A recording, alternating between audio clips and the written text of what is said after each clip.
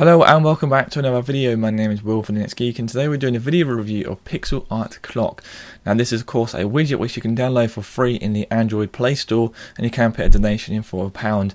Now this application is really good if you're getting bored of your preset clock. Now I'm currently running Nexus 4, and you can see here I have multiple colours of choice. So if I don't like one colour, I can change to different ones. As you can see here, just basically flicking through different ones obviously. Now you do have different themes. Now the themes do vary. We have written the article so you can read them out if you want to, but you got different ones like the geek one obviously, and then after that here you have your sort of decoration, so you have like the sort of add a little bit more features to it, so you can actually make it a little bit more unique to yourself and others, and it is really cool. You can see here I've got bottom dark. It doesn't really show unless you press the use decorations, as you can see there, and then also you have your use 12-hour format, so if you like to have that, then you can.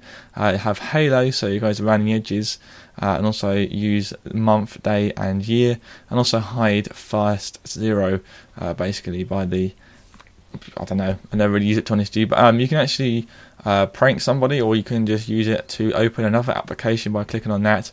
And of course here if you have date widget, you can have it in the middle, top and bottom, and also on the very bottom you have get donate version, so you get the ad free, I believe.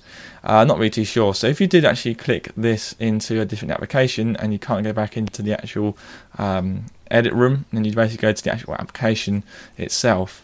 Again guys, this has been a review of actual Pixel Art Clock widget for your Android devices. I highly recommend it. For the article review, make sure to check the links down below. Again guys, thank you so much for watching. I'll see you all in the next video.